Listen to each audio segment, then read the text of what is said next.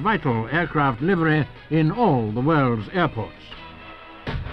The new 4,000-ton container ship Kilkenny on the slipway at Verolme Cork Dockyard in Cork, and the usual company of VIPs gathered here, as they say, to push the boat out. Prayers by the Reverend St. John Thornhill. Champagne by Mrs. Barry, wife of the Minister of Transport.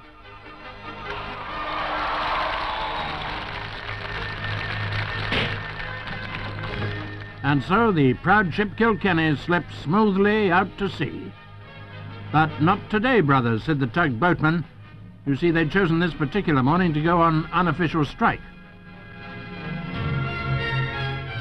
As Chairman Liam St. John Devlin said about the launching that never was, it's all a bit embarrassing.